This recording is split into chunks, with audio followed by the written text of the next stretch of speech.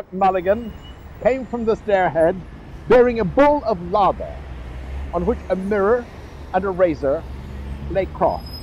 A yellow dressing gown, ungirdled, was sustained gently behind him on the mild morning air. He held the bowl aloft and intoned Introibo ad altare Dei.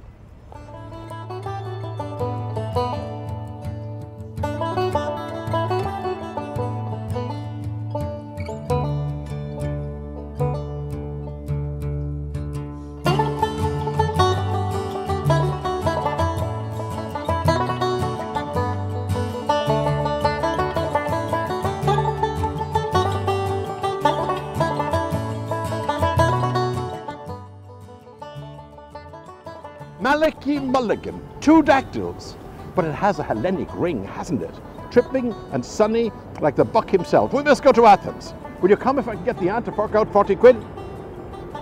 He laid the brush aside and, laughing with delight, cried, "Will he come, the jejune Jesuit?" Ceasing, he began to shave with care.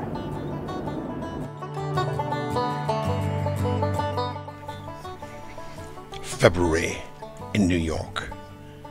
February the 2nd is James Joyce's birthday.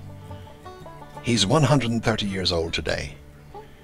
Yes, I know his physical body died in January 1941, but he never died. Great artists never do. And because he died in 1941, his works are out of copyright this year.